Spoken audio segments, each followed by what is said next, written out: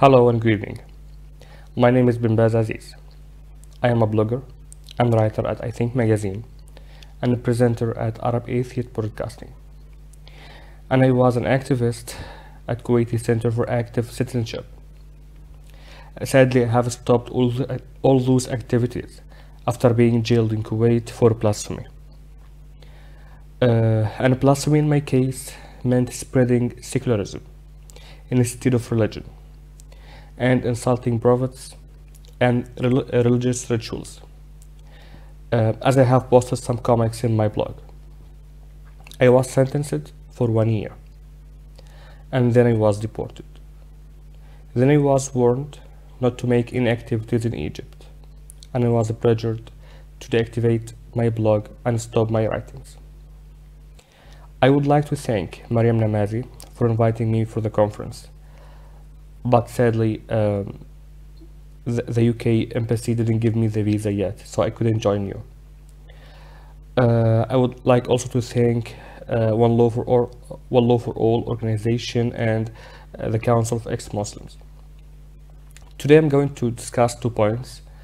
Actually, I'll be answering 2 questions. The first question is, why are they so afraid of freedom of speech? The second one is, why is secularism so important? I will answer briefly. First of all, let's talk about why are they so afraid of freedom of speech.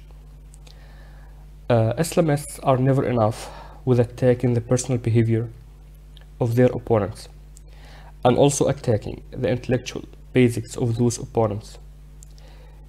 They usually use offensive expressions against very peaceful concepts.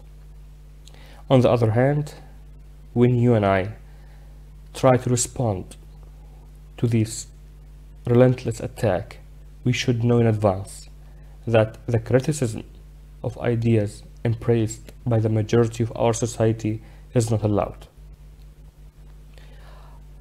I'm respecting all religions without exception, and constructive criticism never contradicts with that respect. When a religion says that a certain act is forbidden, I have the right to ask why. And if they give me the reasons, I should be able to ask the second question. If those reasons don't exist anymore, will this act be forbidden? On the other hand, respecting a religion doesn't mean to use it or to use its teachings as a standard to measure my morality, as my brain should do this.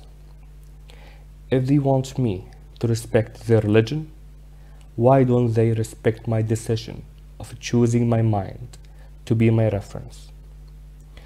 Why should I allow them to insult my mind and let them say that it's deficit and not aware of God's wisdom, while not allowing even the constructive criticism of their teachings?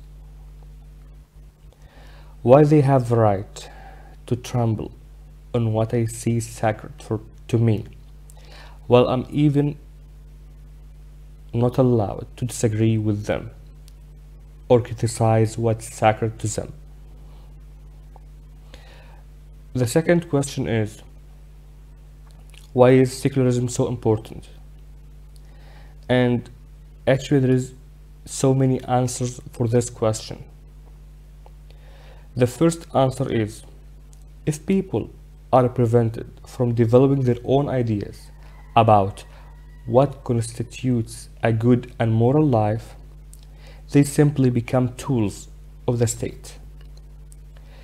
This is especially true when the state promotes the ideology of any of the religions as a defining what's good and moral.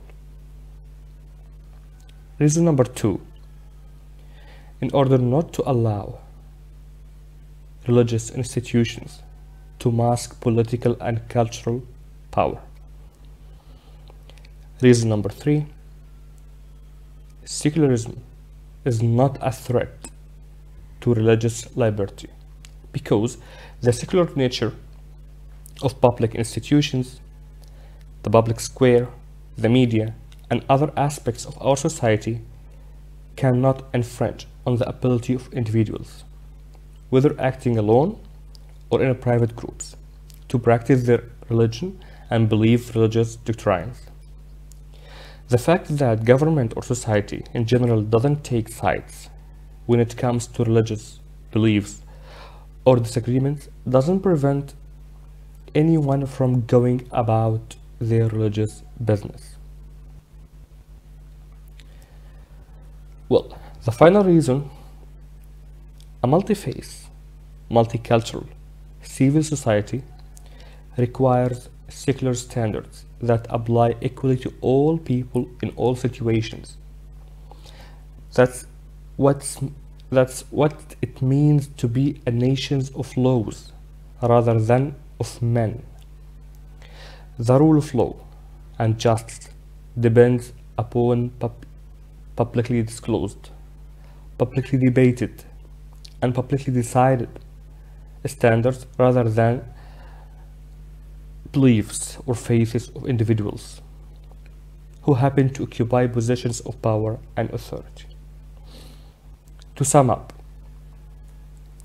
in order not to destroy other people's lives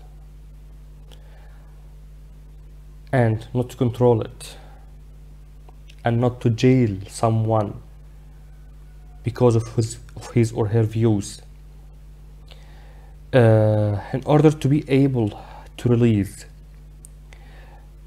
jailed people in prisons everywhere because of their views, in order to be able to release my friend Raif Badawi from prison, we need to spread secularization. Not only secularism. Secularism is a philosophy, but secularization is the action that's needed to apply this philosophy. Thank you.